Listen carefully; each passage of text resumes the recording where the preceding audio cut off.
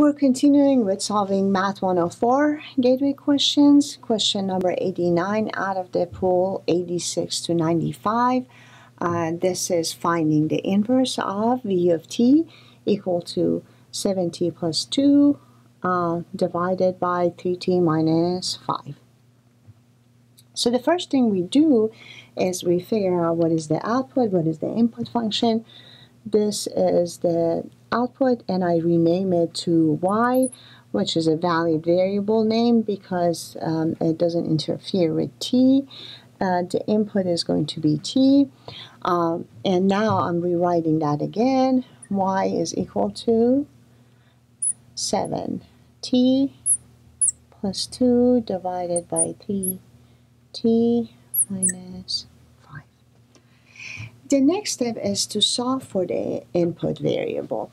Input variable is t, and solving for input variable of this type of equation involves isolating t first. Isolating t in here, the first thing you want to do is multiply by the denominator to get rid of the denominator. So multiply both sides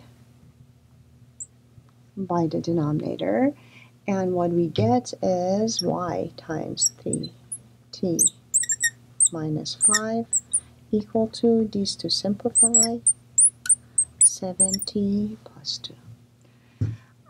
Now the goal is to isolate the terms with t.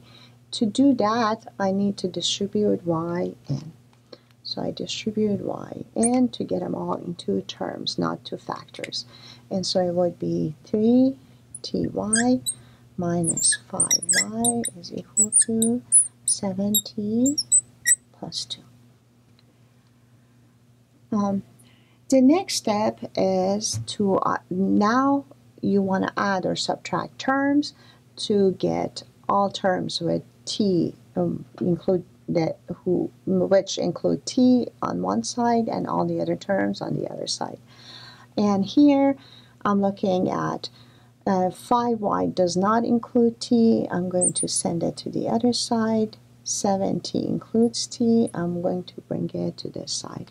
So basically I'm adding 5y to both sides and subtracting 7t from both sides.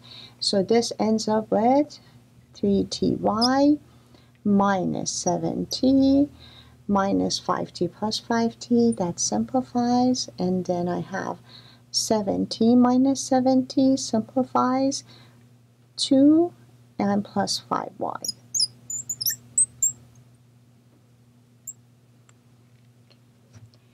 Now the next step is to factor t. Now that we isolated a t, we need to factor t out.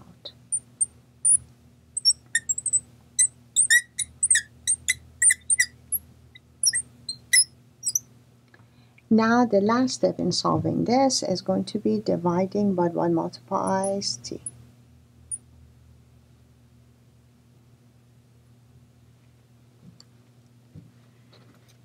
And so we end up with t equal to, these two simplify, and we end up with this.